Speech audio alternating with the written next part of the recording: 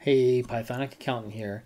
Today I've got a really special video for you. I've been playing around with ChatGPT's custom GPTs for quite a while now, and I haven't done a video in a while, but I'm going to do a video on the custom GPTs today. One of the things I've always done with a combination of Python with generative AI is creating a template format in a Word doc and then filling in the data in that Word doc using generative AI to create the content. Why that's helpful is you don't rely on generative AI to create the format of the file, which is unpredictable and not always consistent. You control the format by creating it in a template and then having generative AI just fill in the content. The challenge has been that's usually only able to be done using Python and a number of libraries, but there's a way that the custom GPTs can work here. So let's take a look at what we're working with here. I started with a standard like team meeting minutes document format that from Google Docs. You can use whatever format you want, but this is just showing how it will keep that format. And I turned this into a template. So what I did was I replaced the different areas with variable names. I don't know yet if these will work, so we'll find out if it works or not. But I have variable names for like date, time, and location, attendees, and then I tried to do like an iterative format here where in some cases this will work, at least using the Python docx template library, but ChatGPT doesn't have that one. It's got a different library, so we'll see if this works or not. So anyways, let's go ahead and take a look at my custom GPT, calling it my meeting minutes assistant.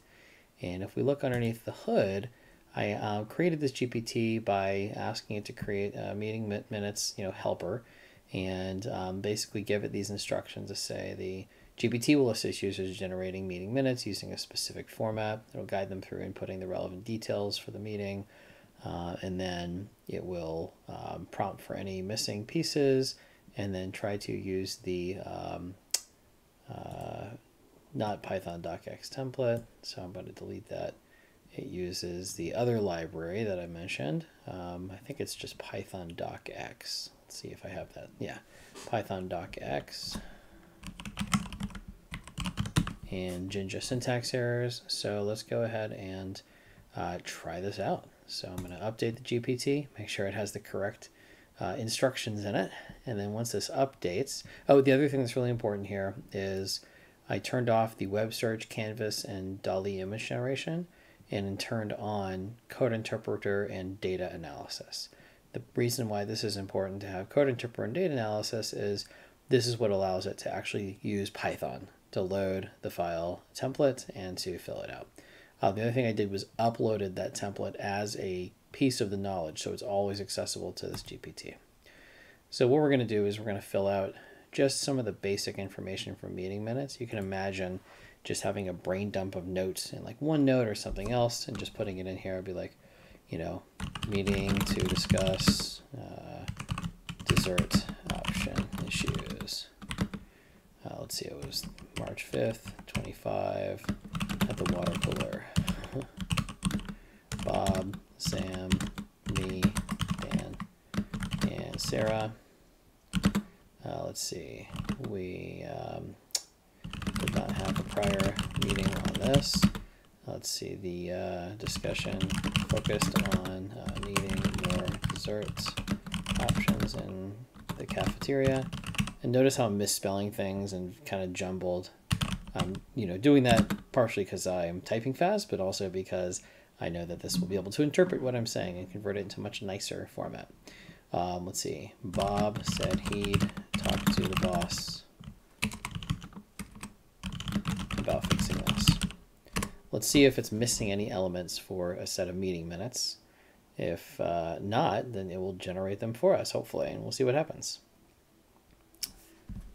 Okay, so it's telling me, okay, yeah, you're right. It didn't specify the time. And it was at the water cooler, March 5th, Bob, Sam, Dan, and Sarah. No follow-up items from the previous meeting. New business. Need more dessert options in the cafeteria. Notes. Discussion centered on the need for more dessert options. Bob will speak to the boss about fixing this. Action items. Bob to discuss dessert options with boss.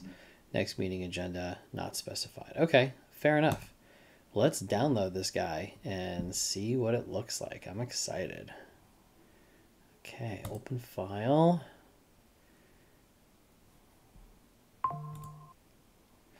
And as I suspected, this didn't work. The for loop had issues, and so it didn't end up working for those. But the good thing is the other ones did work. The variables for the date, time, location, attendees, that all worked. So what we're going to do real quick is I'll show you how to fix this. So we're going to go back to this template, and we're just going to use new business items,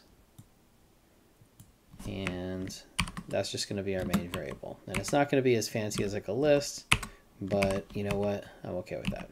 We can get fancier later, or if we want to custom build something, we can get fancy. This is just, you know, using ChatGPT for some pretty awesome stuff. So new business items, and then this one is notes.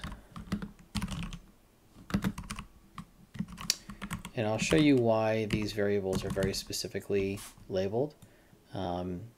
It's because in the GPT instructions, we told it exactly how these variables are labeled and the definition of them. Okay, so I think this is the last one. Follow-up items. Got to fix the spelling, and then we'll make sure the GPT has the right spelling as well. All right, so save this. Then we're going to download this as a docx file. Then we're going to go back to our custom GPT. We're going to go into the edit GPT. We're going to take a look at the place that we've defined the variables, which is right here, day, location, attendees, follow-up items. Okay, so we did spell it correctly there. Now we're going to go and delete the original file and upload a new file. Meeting notes template 1, perfect. And then finally we're going to update this GPT. And once it's updated, we're going to go and view the updated GPT and try it again. Let's see if it works. Okay, looks like it updated finally. All right, let's do this. So Bob, Sarah, Dan met at noon at the let's see, cafeteria to look at new dessert options. Last meeting at the water cooler, we discussed needing to have new desserts, and Bob had action to talk to the boss.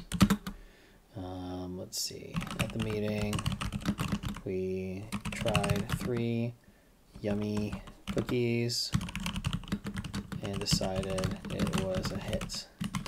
We win. No action needed for now. Just monitor the options going forward. Okay. Let's see if it has everything it needs based on your meeting summary and the template. I will format the meeting minutes. Date today, because I didn't tell it the actual date. Noon, cafeteria, Bob, Sarah, Dan. Need for new desserts, Bob talking to the boss was the follow-up items. New business items was tasted 3 cookies, decided they were a hit. Notes, success, no action needed, just monitoring desserts going forward. Action items, none for now. Next agenda, monitor dessert options. Now it's going to generate the docx file. Let's take a look and see if this thing worked this time. I'm excited.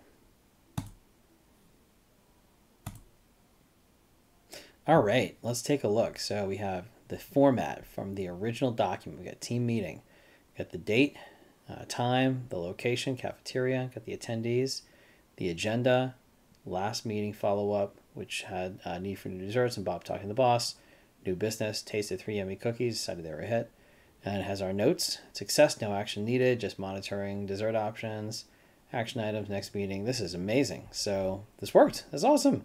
So not fancy format-wise, like we couldn't do the paragraphs, we couldn't do the bullet items, but I mean, this is pretty darn cool, right? Like we took a template that maintained the existing format that we gave it, and we were able to successfully use a custom GPT without having to write any Python code, allow us to put an input of just raw, rough notes, and it updates this in the exact format that we wanted. So hopefully you're as impressed as I am. If you like this, like and subscribe, and stick around for the next one. Thank you.